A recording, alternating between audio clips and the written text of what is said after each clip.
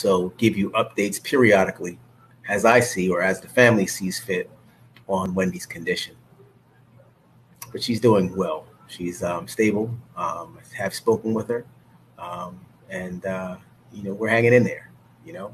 She's hanging in there. We're praying. She's fighting. We're praying. Yeah, so, thanks.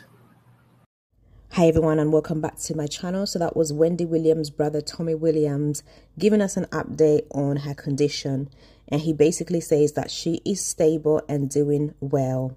And as we previously reported, Wendy Williams was hospitalized after her mental health broke down. So let's keep her in our prayers, continue to keep her and her family in our prayers, and hoping that she will get well soon. Thank you so much for watching. Please like, comment and subscribe.